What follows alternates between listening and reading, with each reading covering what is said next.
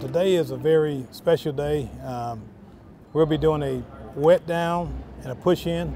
We'll be using it in conjunction with our community partners, which is the Senior Center, Lithia Springs Senior Center. And today we'll be welcoming home our new ladder truck. It's going to serve the community well.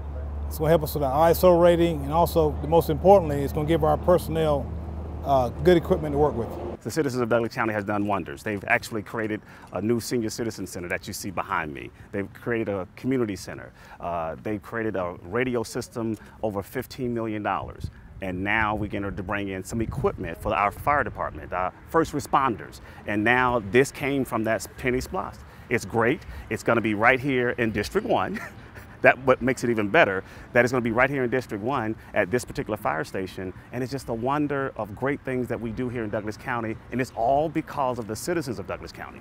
This truck, as well as the garage doors that's on this building, actually were both purchased with SPLOST benefits. The cost of this vehicle was about $1.14 million, maybe closer to about $1.46 million. So we're able to get that in and make sure that we got all the equipment on it and make sure that we can service these citizens in Douglas County.